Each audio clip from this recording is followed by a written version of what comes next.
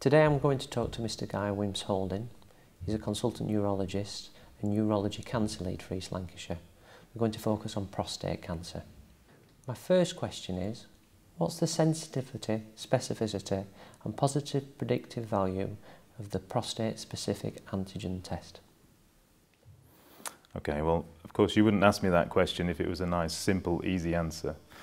Wouldn't it be great if we had a black and white, yes and no test which we could apply to men to see whether or not they had prostate cancer? Yes, and they have prostate cancer definitely and nothing else. No, they don't have prostate cancer. But of course we haven't got that. What we have is prostate-specific antigen, which at the moment is the best generally used test. But we know that it's not a cancer-specific test, so it's an organ-specific test. It relates to the health of the prostate, rather than specifically whether or not there's cancer there. So we know with PSA testing there's always going to be a lot of false positives and a lot of false negatives. So inevitably the sensitivity and specificity results aren't that good actually. And to my mind, I'm not even sure they're that useful in clinical practice. So we have some results here we can look at, which are taken from a trial looking at potential prophylaxis against prostate cancer using 5-alpha reductase inhibitors. So all men going into that trial had to be proven as far as possible not to have prostate cancer. So they all had a PSA check done, they all had biopsies regardless of the level of PSA. And so we have results for prostate cancer findings right down to the very lowest levels of PSA. And of course, if you're talking sensitivity and specificity, then the level at which you set your threshold for normal and an abnormal result will affect the sensitivity and specificity results. So from this particular trial, if you take a level of just 1.1, then the sensitivity is quite high at 83%. The specificity is low at 39%. So a lot of false positives, in other words. Having said that, that sensitivity of 83% is for all prostate cancers. If you look at just the aggressive cancers that will find, then the sensitivity is higher at 93%. The usual threshold that we've used is in fact higher than that, so about 4.1 in this particular study. And at that level, the sensitivity is much less, so 20% for all cancers, 40% for aggressive cancers. So a specificity of 94%, a sensitivity of 20% for all prostate cancer, 40% for aggressive cancers.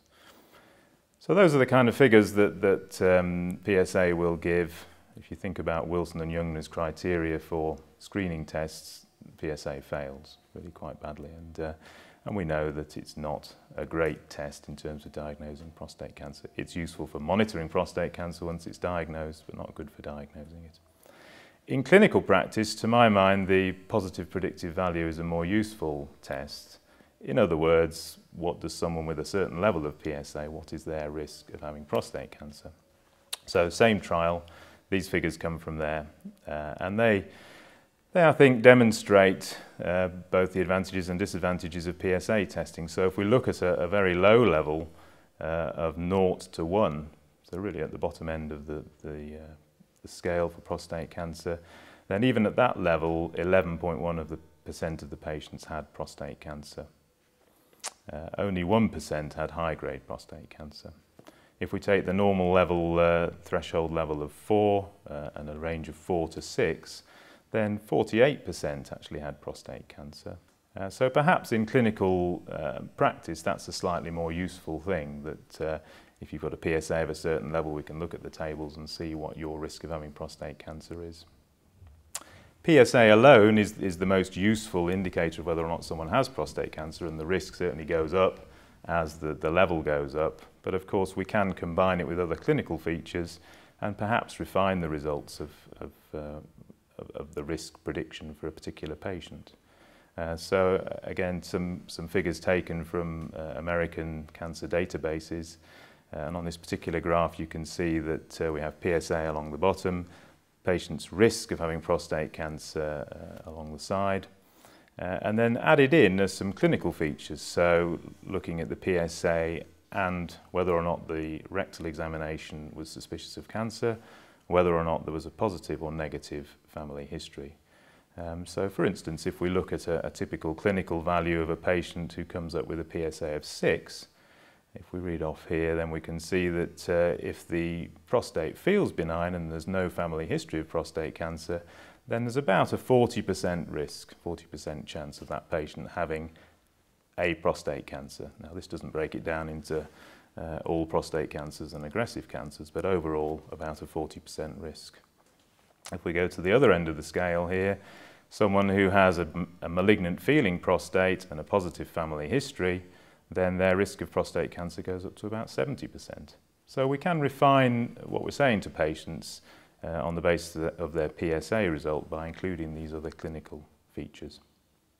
Just as perhaps a rough guide in terms of the higher levels of PSA reading, if we're talking about levels of up to 20, then almost always that would indicate, if there is cancer present, that this is a localized problem, so it's in the region of the prostate. For readings of over 50, then at that stage, at that level and above, we're pretty certain that there's going to be metastatic disease, even if it's micrometastatic disease. In the grey area between 20 to 50, then we're usually talking of fairly locally advanced and possibly micrometastatic disease. So that gives an idea of the risk of disease at the higher levels. How should we communicate prostate cancer risk to men? Yeah, well that too I think is a difficult one to encapsulate. I mean, it does often start with the question of whether or not the patient should have a PSA blood test. That, if you like, opens the can of worms, which leads on to biopsies or whatever. So that's the point at which the whole process starts. And of course, there is a lot of information available to patients to help them try and decide whether or not they should have a prostate blood test. This particular one I've taken from the NHS prostate cancer screening website. A double side of A4 information sheet for patients. Really quite confusing, I think, if you read through it, but encapsulated, I think, on the second side is this little table, which gives briefly the benefits and the limitations of PSA testing, which I think are quite nicely shown on the table there. If it comes on then to talking about prostate cancer itself, then again I think it's a difficult concept to get over to a lot of patients, because as we know with prostate cancer, it varies from a lot of other cancers. In other cancers, once you have a malignancy there, unless something is done about it, it will grow and spread and could be a life-threatening thing. But we know with prostate cancer, it's almost a normal part of aging for elderly men to have some malignant cells within the prostate. But we also know that the vast majority of those will grow old and die a natural death of something else. The prostate will never have been a problem for them. So that's perhaps a difficult concept to get over to patients. However, of course, men do die of prostate cancer. So in the UK, on an annual basis, about 10,000 men every year will die of prostate cancer. So the second commonest cancer killer in men in the UK. In terms of trying to communicate a lifetime risk to a man of being diagnosed or dying of prostate cancer, then in the UK, the lifetime risk of being diagnosed is about 1 in 9. The lifetime risk of dying of prostate cancer in the UK is about 1 in 36. So really quite a small chance, but nonetheless there. It's thought that early diagnosis and early treatment of some cancers can improve the chance of survival, but we know from recent screening studies that it takes treatment of a lot of patients to save one life.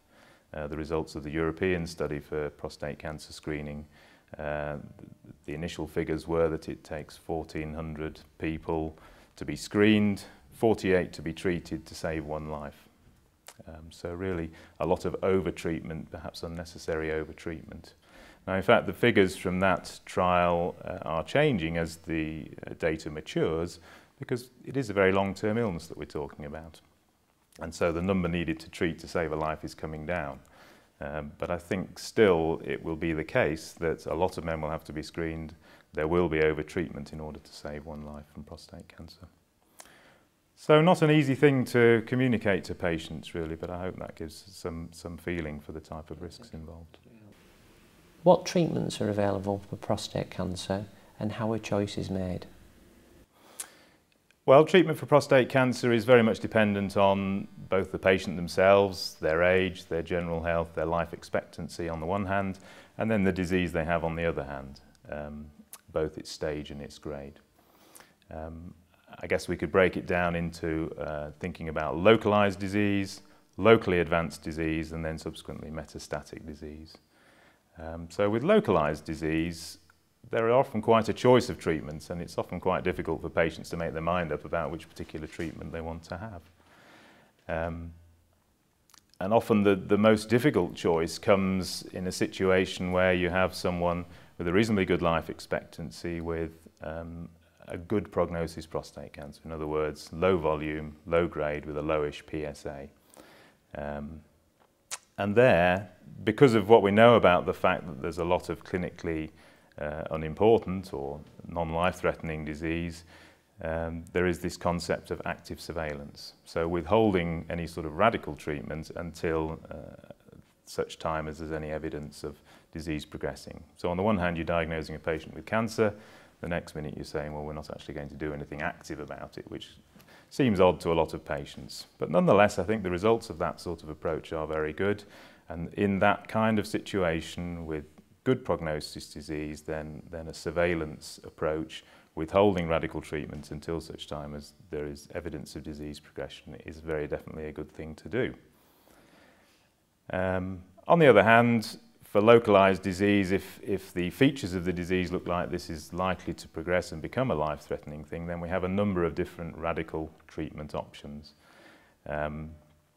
Those commonly available at the moment are surgery, so radical prostatectomy, be that open, laparoscopic or robotic. Radiotherapy, radical radiotherapy, often combined with a short period of hormone manipulation. Or brachytherapy, so implantation of radioactive seeds into the prostate. And between those three radical approaches to treatment, the chance of cure is actually very similar between all three. So if patients are choosing in terms of their chance of being cured with the treatment, it's a difficult choice to make. What they are very different types of treatment. So surgery on the one hand, non-surgical intervention on the other with radiotherapy. And often patients will be able to choose just on the basis of the technical details of the particular treatment. Some patients will instinctively want an operation to remove a malignancy. Others will instinctively want to do anything to avoid an operation. And often a choice is made on those factors. And of course, in medical terms, it doesn't matter particularly which treatment the patient has, because, as I've mentioned before, we know that they all have equally a good a chance of cure, generally speaking. I should mention that, as with other areas of prostate cancer, advances are being made all the time, and cryotherapy and high-intensity focused ultrasound, perhaps in a focal application to specific areas of the prostate, are things that are being looked at in the context of trials and may prove in time to be useful treatments, primary treatments for disease. At the moment, though, I think surgery, radiotherapy and brachytherapy are the mainstream treatment options.